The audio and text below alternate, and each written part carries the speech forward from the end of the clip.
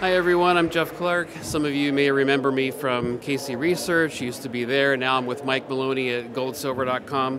I'm also on the advisory board at SWP in beautiful Grand Cayman. So the title of my talk, Add a Zero to Your Net Worth, the coming super bubble in gold and gold stocks. So I really believe that gold and gold stocks are going to give us a tenfold return.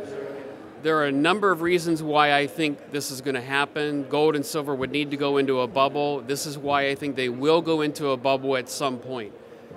We have numerous asset bubbles. Most major asset classes are in a bubble right now. I don't believe that's going to last. The US dollar is due for a bear market. US dollar bear markets last for a long time. I'll show you that. Debt and derivatives are at an extreme level. Monetary expansion fallout. We've had a lot of QE, but throughout history, what we've not had is an unwinding of QE. This is an experiment. The risk is very high. Inflation could potentially shoot higher. A recession or other deflationary event. This is the third longest economic expansion in US history. There are numerous black swans swimming around out there. I'll go over those in detail. New supply for both metals is peaking. It's rolling over. It's going to decline for the next 10 years. The bottom line is there are numerous catalysts, both inside and outside the gold market, that could cause any kind of panic into gold and silver. Let's talk about the everything bubble, a term that Mike Maloney coined. First is stocks. You'll see that stocks have been this expensive only 9% this often throughout history. This is the CAPE ratio. This is the second longest bull market in the S&P in US history. You can see what happened the other times in the red. What happened is that they crashed. The third red circle to the right is where we are today. Bonds are in a major bull market. They've been going for 35 years. The bond market, the problem there is it's twice as big as the stock market. If that reverses and collapses for any reason or even declines, that's going to have major repercussions. People will go into gold. The real estate bubble, the realtor told me that this is different than 2008, what it might be, except home prices are now 7% above the 2006 bubble level, the average US home price. Marijuana stocks, not a lot of people know this, but the licensed producer composite index, since its inception, when Tweed, which is now Canopy, first went public, to the December high for this index, the rise was 4,500%. 4,500% rise in that group of stocks in an index. Imagine the GDX going up that high. Bitcoin, look, the technology for Bitcoin is going to evolve and develop. There's going to be many cryptos that do well, but I'll call your attention to the text in the middle of the chart. The price of Bitcoin rose a total of 14.7 million% since inception. That is not a misprint. The price of Bitcoin since inception to its peak in December rose a total of 14.7 million%. It's not just those things, it's almost everything. Muscle cars, believe it or not, are 50% more expensive now than they were in 2009. Artwork. There are many examples of artwork that have gone up tremendously in value. The most expensive painting in the world was sold last year, almost $500 million for just one painting. Not a lot of people know this, but the US government borrowed more money in Q1 of this year than any other quarter in its history. Corporate credit is in a bubble. Global credit is in a bubble. Student loans, all-time high. Auto loan debt, all-time high. Healthcare costs, all-time high. Unfunded liabilities, we could go on and on about that, whether it's Social Security, Medicare, pensions, whatever. The U.S. national debt I just mentioned is the bar on the left. Global credit I mentioned is the bar in the middle. What's the bar on the right? What comes after a trillion? The amount of derivatives going around the system right now at the end of last month was, there we go, was 1.2 quadrillion. That is a bubble sitting on a pin. If anything happens in the derivative market, gold and silver are going to soar. And next slide. There we go. The U.S. government itself projects that debt is going to rise And they're always conservative. There's no way around this. The debt cannot be mathematically repaid. Why is debt so important? Because history shows this, comprehensive study shows that the more debt a country has, the more financial shocks that country experiences. We have a higher debt ratio, the second highest in the US right now, based on GDP. That means that we get more financial shocks than we've ever had before. Realtor told me that real estate market is not what it used to be. It's not like the bubble it was in 2006. I understand, but margin, leverage, and subprime loans, put that into one index reading, that's the red line. All of those things put together are higher now than they were in 2006. Anything happens to that market, gold and silver would do well. The dollar is due for a downtrend. I don't know if you can see the shaded areas, but the first shaded area on the left there, the dollar fell for 12 and a half years. Gold rose over 1,400%. The middle shaded area, the dollar was in a bear market for over 10 years. Gold rose 22%.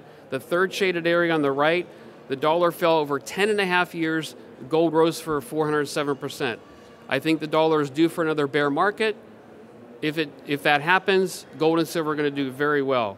Inflation is also a threat. A lot of people think the worst inflation we've ever had was in the 1970s. That is actually not correct. These are examples from US history where there's been huge spikes in inflation in just 2 years. The one on the left, in 1915, the inflation rate was 1%. 2 years later, the inflation rate was 17%.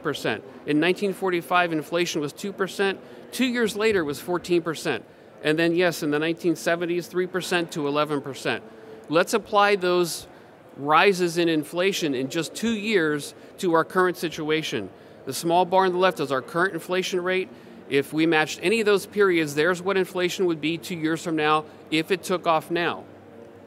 Anywhere from 40% to 16% to 8%. The problem is many people have not experienced high inflation in their lifetimes. This will be a traumatic event for many people. And of course, all the catalysts I mentioned, black swans end up being the catalyst half the time, right? There's many black swans out there. One of the catalysts that I think it could be is Deutsche Bank is carrying 64 trillion in derivatives right now, the most in the world. One bank in one country has 16 times more in derivatives than the entire country's GDP. That's a bubble sitting on a pin. If foreigners stop or slow their buying of U.S. debt, they've actually been trending down, buying less for several years now. If a country defaults on its debt, that would be very easy. There's a lot of debt in many countries right now. Within the gold industry itself, there could be catalysts. It was underreported, but both Turkey and Hungary moved their gold out of the U.S. to themselves. They're aggressively buying gold and they're storing their gold in their own country now. Mine supply for both metals is going to fall. The bottom line, there's many catalysts that could cause a panic into gold and silver. What if they all happen simultaneously? That's a little bit of an exaggeration, Jeff, right? No, it's not. This is what happened in the 1970s. 2 recessions, a 13.5% inflation rate, 18% interest rates, a US dollar is in a major bear market, 8% unemployment, Cold War tensions, energy crisis including an oil embargo. How many of you remember having to wait in line to fill your gas tank? I did. Russia invaded Afghanistan. All that happened in 1 decade. How did gold and silver do? If you invested $100 in gold in 1970, you ended up with $2,328 if you sold at the top. Silver, over $3,100. You couldn't buy gold in 1970, so let's say you only got the second half of that bull market and you invested in gold in 1976. Silver would have returned you almost a 12-fold return, gold over a 7-fold return. Let's talk about gold stocks. Many of them have been in bubbles. This is research that we've dug up over the years while I was at Casey Research and since. These are examples of gold stocks that have absolutely soared in the right conditions. I believe those conditions are going to come again. These are examples of actual producers. We had to go back and dig up old newspaper clippings to find these actual prices. But in 18 months, these are producers during the 1979-1980, just during an 18-month period of time. The average was 289%. How did the juniors do in the 1979-1980 mania? 18-month period, the average junior that we were able to dig up rose over 2,300%. Not a lot of people know there was a rally in gold stocks. After the crash in gold in 1980 and 1981, there was actually a rally around the Hemlo discovery area here in Canada. So for that 2-year period, these are how the producers did. Not too bad. How did the juniors do? The juniors related to that specific discovery, even though the gold price was flat, rose over 4,000% on average. In the mid-1990s, the 1990s was called the nuclear winter by miners because they couldn't make any money because gold and silver weren't doing very well. But there was a mini rally in gold and gold stocks in that period. If you caught that period, you can see the producers themselves rose over 200%. Here's a list we dug up of juniors from the mid-1990s. You can see the average was over 3,800%. It is skewed a little bit by Cardaway at the top. Yes, it did in fact rise 26,000%. I do believe there's another Cardaway out there coming. If you think deflation is coming, I don't necessarily disagree with you. Here's how the producers did during the Great Depression. They rose 4 and 5 times in value while there were soup lines and bank runs. So why would gold stocks go into a bubble? First of all, would be if the gold price does. And the equity market itself does not need to do well. This is the S&P versus gold stocks during the 1970s. The black line is the S&P. It rose a whopping 11% over a 10-year period. But gold stocks, Barron's Gold Mining Index, you can see soared during that time. If the gold price goes up, gold stocks are going to follow. I think there will be leader rotation. This is Barrick's output over the past 16 years. You can see their output has continued to drop. They're not going to be the leader in the next bull market. There's going to be other companies that rotate into that. We want to catch those companies now that are going to become the leaders. Gold stocks are undervalued. This is the GDX. It's 1/3 its 2011 high. You can see the bump there on the right in early 2016. In 1 quarter, the GDX tripled in value. That little bump on the right is a triple in value. You can see just how undervalued and how much rise there could be in them. The gold industry is, I think many in this audience know, is very tiny. The gold bar is the top 50 mining companies in the world. Only 1/3 of those are gold stocks. The next bar over, the first gray bar beside it, is Apple Computer. So 1/3 of that gold bar is gold stocks. If the public puts their teeth into gold and gold stocks, the amount of money coming into the sector could really make these things scream. Okay, let's get into my picks real quick. This is gold mining. There's the symbol right there. The reason I like them is because they've been a quiet acquirer is how I've been phrased them. They've made 7 acquisitions in 5 years, all at the bottom of the cycle. When do you make your money in bull or bear markets? You make your money in bear markets. You buy when things are cheap. That's exactly what they've been doing. They've been buying on the cheap. They made 7 acquisitions in 5 years. What does that do for them? They're the second bar there on the left. They have the second largest asset base now in all of the Americas among explorers and developers. There's going to be a re-rating that's going to come for this company. It is deeply undervalued, the stock. The gold bars at the bottom there you'll see. Against any other category by any other analyst or firm, they are dramatically undervalued by the average. This stock you can buy for $1 and change. Do I think it's going to go to $10? Yes, I do. My next pick is Equinox Gold. There's the symbols there. If there's one kind of gold company that I could buy, it would be the pre-producer. The company that has already found something, they've gone through feasibility, and they've they've made a construction decision, we're going to build a mine and we're going to produce gold. When you buy at that point until they actually pour metal, that's a very lucrative time to buy metal. Or excuse me, to buy the stock. Many of them tend to go up during that period. That's exactly the position Equinox is in. They will be in production by the end of the year. Their growth is locked in.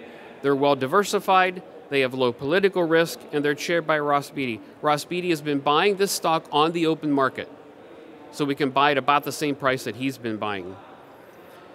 The thing I like about them is they're probably going to have multiple re-ratings. When you go from an explorer to a developer, that's a re-rating. You command a higher stock price because your company is worth more. When you go from a developer to a small producer, same thing, a re-rating.